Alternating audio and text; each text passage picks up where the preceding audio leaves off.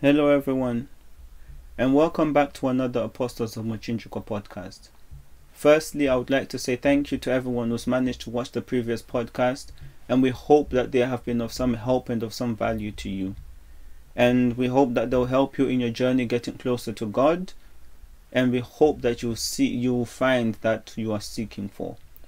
So for this week, we wish to discuss on the topic of the value of Masowe. See, many people don't fully understand Masowe, or when they see people worshipping in Masowe, they view it all sort of as a backwards religion, and that these people don't really know what they are doing because they see people sitting on the floor and they see them with their shoes off. But I feel like a lot of people do not understand the value that was in, or that is in Masowe. Sometimes it's one of the places that you need to come and see for yourself in order to understand. But I'll take you through a bit of the history of Baba Johane and the prophecies that he made that were valuable into the whole world and to society as a whole, and which is sort of the stuff that attracted many people to come to Masowe. So in Baba Johane, when he first started his journey and he was in Mount Marimba, the people heard of a man who was doing miracles, and they went to him because they wanted to find out what was going on. And who was this person who came out of nowhere and was causing so much noise? And so when they went and they tried to arrest him, there was a miracle that happened. And they came there and they came looking for him, and they had multiple dogs. But they had to call off the search at the point where it was reported that those dogs started forming multiple heads. And it was at the times when they would find Baba Johane, he would just disappear and they wouldn't be able to see him. Or if they did see him and they tried to tie him up, they would put ropes on him, but nothing would be able to stick. Until it was him who actually told them, no, if you actually want to capture me, you have to do it like this. So this is sort of the stuff and the miracles that show the amazing works which is done in Masowe and done by the church that we follow. The value that is in Masowe, because you do not find this kind of works happening in the modern world anymore. This sort of works you last heard in the days of Paul and in the days of Peter, on which people say that the Holy Spirit was last active then, and they think that God has gone into hibernation for the last 2,000 years, but they do not know that God is still actively working within the human world. And so in the case of Baba Johane, when he had been taken to the prison, another amazing wonder started to happen even to the prison guards that were there, and they saw this, that when Baba Johane was locked up, and then in the mornings when they would come to look at him, they'll find that his jail cell was open and he would be outside and he would be singing the great Hosanna with the prisoners who were there, and everyone was amazed at this. So when they were amazed, they came and they asked him and they said, tell us, what is it with you? Tell us what is going on. What do you want? And he said that I have been sent by the Father in order to liberate those who have been sent to the Africans. And once I have liberated those, I have a mission for the whole world. For there is something that my Father wants, because he sent me. And when he sent me, he gave me the name, and he said, I shall call you Johane the Baptist. And he said I was given this because I am the beginning of what is more to come. That's why he was given the name Johane, because Johane meant the beginning of more that is going to come. And when they said this, they still struggled to believe him, and they still fought with him. But then he said, no, but you shall see a great wonder. For tomorrow you shall see a horde of locusts that shall come, and they shall cover all of Sainsbury's, which is what we call Harare today.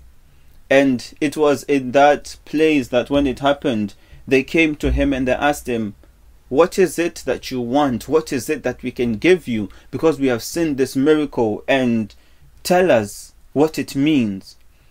And he said to them, what I want is for you to build me a church from Cape to Cairo, from the beginning of Africa all the way to the top. And what he meant was, and they said that unfortunately we cannot provide you this because what you ask is too much. And he said, and it is fine. But he said, regarding the miracle that happened with the locusts, is this: you must know that what happened, the Great War that happened, which was referencing to World War One, I say it is going to come again. And he prophesied the war that started in 1939 to 1945. And when he said this, they said, how is it that we might be able to overcome this? And he said to them, for you, in order to overcome this, then all of you, the English, the British, the Americans, the Jews, you must all come together and pray to God. And only then would you be able to overcome. And I feel that this is sort of some of the values that Baba Johane has. This is some of the values that Masowe has that people do not seem to understand, that when you come to Masowe, you can speak directly to God and you'll be given answers, and you'll be, your questions, and God will give you the revelation that you're seeking for. And this is why you see so many people come to Masowe, because there's millions and millions and millions of followers around Masowe, and it is the works of God that have been done. But I feel like it's the works of God such as this that is not valued by so many other people, because either they do not know its history, they do not know where it came from, or when they observe it, they just think it's something that is fake, or it's something that is just done by poorly educated people. But this is the purpose of podcasts such as this, in order to help to combat those ways of thinking, in order to get people to understand more of true African spirituality, so that they might be able to understand this religion much deeper, and through that they might be able to understand their own identities to a much greater level of understanding. So it is stuff like this that we wish people enable to value Masowe, just as how Masowe values other religions. In Masowe we have tolerance and we have acceptance. We have tolerance and acceptance of other religions and other Christian churches as well. For we genuinely believe that there are some lives which were saved by other churches that Masowe would not have been able to reach. Either this could be due to the different levels of teachings, to the doctrines that are there, to how we perform our own worship, to how we sing, to how we talk. Some of those characteristics might not appeal to other people, but other churches have different ways of worship that were able to save other people's lives, and for that we give credit, because we truly believe that we are all just sons and daughters to the Most High, and we praise Him all together, and we have a common goal of which we want God's people to be saved, of which we want as many people who are called in order to receive that light, in order to receive salvation, and we want so many people to come back to God. And so even as Masowe, you hear cases of where they'll tell you that, oh, as Masowes, you do not go to hospitals, or you do not believe in science, but we also appreciate science. We know that there are hospitals which have saved other people's lives. We know that there's medication which has saved and helped to improve the quality of life of other people. We do not refuse that.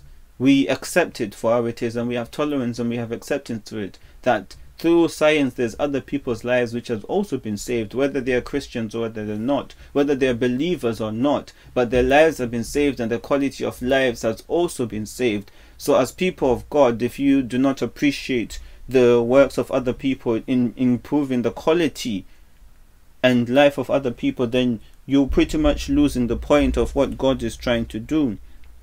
And I think it is with this that Jesus taught us the greatest thing of when He said that there is no greater love for a man than to lay down his life for his friends. And it is with that teaching in mind that I will continue calling for the unity of Masowe. I'll continue calling for the unity of churches, either in Africa and all around the world, to come together so that we might be able to speak as people of God and to make each other see what is required for the work of God in order for it to come together and to be fulfilled. And it is with this week's podcast that I hope that people could better understand the value of Masowe within the works of God, that if we're able to come together and for people to appreciate Masowe just as how Masowe wish to appreciate all the other kinds of religions and all the other kinds of churches that are there. If only we are able to come together, then will we truly be able to show the world with what it means to be followers of Jesus, to be followers of Christ. And due to that, I wish to say thank you for listening, and we hope that he has been of some help to you, and glory be to God.